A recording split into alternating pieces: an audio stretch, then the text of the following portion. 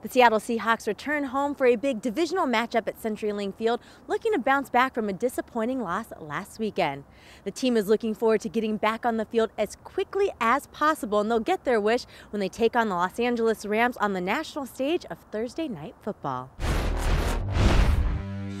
This is a big opportunity for us. We're really excited about it. We realize that there's a lot at stake with every one of these games, as it has always been. But now you have a chance, to make some noise in your division. So we're going to see if we can play some really good football and do the kinds of things like we'd like to. Seattle has a big test ahead to get the offense back on track against one of the top defensive fronts in the NFL that was able to hold the Seahawks to just 3 points the last time they faced off in Week 2.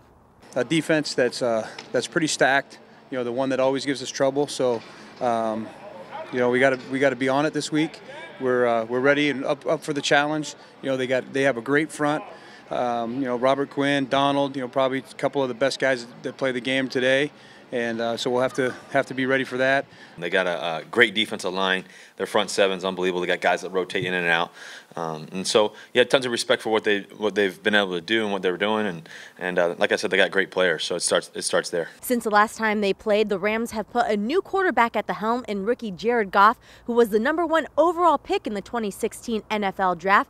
But despite the new face, not much has changed. No, they're pretty much doing the same things that they've been doing.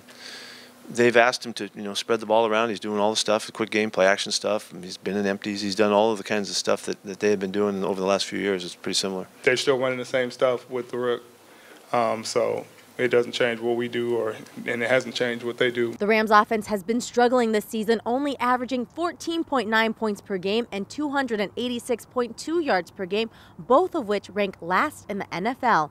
But they still have weapons to turn to in Todd Gurley, Tavon Austin, and Kenny Britt, who could try to get the ball moving. We're preparing for a battle, no doubt about it. They're going to hand the ball off.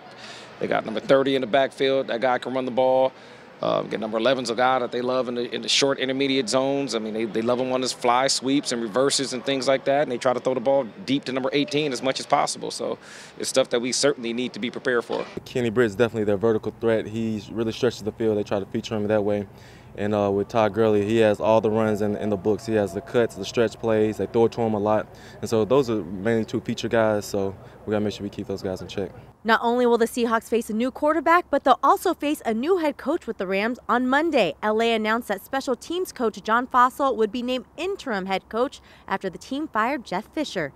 Keep in mind that LA's special teams unit has had a lot of success against Seattle with trick plays. I can't even imagine what that does, for those guys, in terms of turning the corner and moving head forward. But I'm sure that they'll do it, and John will do a good job of directing that. He's a terrific coach, but it's that's a big transition. The Seahawks are looking forward to getting back in front of the 12s, and in the friendly confines of CenturyLink Field, Seattle is the only team in the NFL to have a perfect home record as they look for win number 7. I've played here quite a bit, coming to play this team, and I can tell you what, it's really hard. It confuses the other offense, having that loud of noise, and it's a really fun place to play, but only when you're on the home side.